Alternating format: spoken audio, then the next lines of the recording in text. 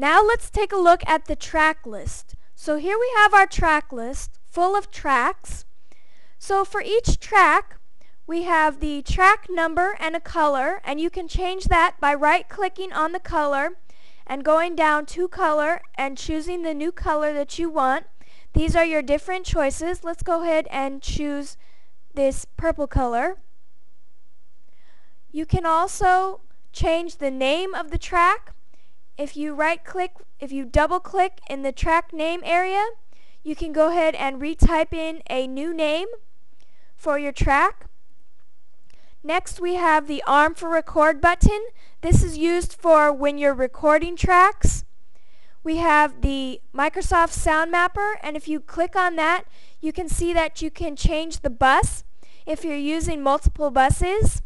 Next we have our track effects, and we also, with this drop down, we have our effects automation for our effects. So let's go to the track effects and we get the audio plugin, and if we go ahead and click this button right here, we can add a plugin. And let's go ahead and let's choose the reverb, choose add, and it shows up right here. Choose OK. Then we can go ahead and adjust it. We can also adjust it for this track. Let's go ahead and move our loop region, and let's play this track, and you can hear it. Let me just single out this track.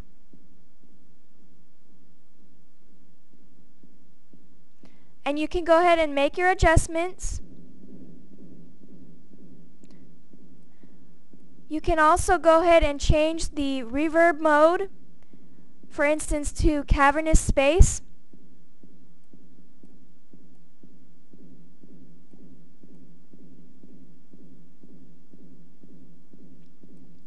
Let's go ahead and accept that. You can also go ahead and delete. Let me go ahead and stop the play. So if I go ahead and stop this, you can also delete your effects by selecting the effect like this, and then going to this little button, remove selected plugin. Choose that and it gets removed. Let's go ahead and close the plugin, audio plugin dialog box. So let's go ahead and bring our loop region back and let's unsolo it.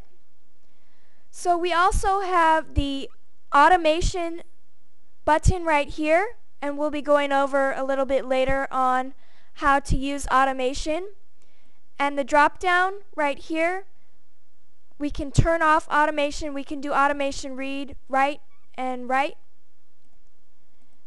And next we have our mute button. We can mute a track. So if we go ahead and play it,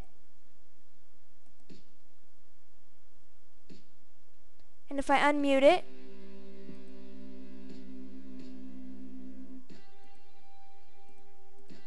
we can also solo tracks.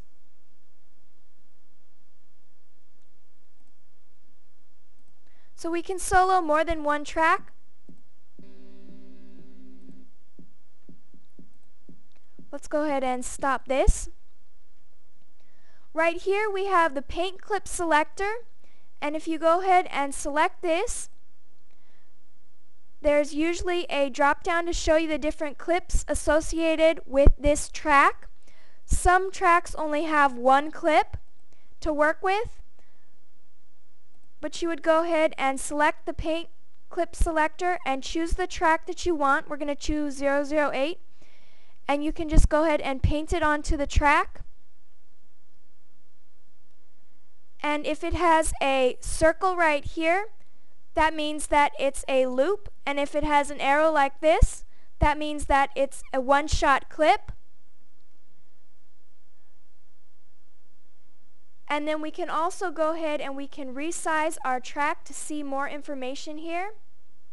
We have the volume slider and the pan slider. And that is a little bit about tracks.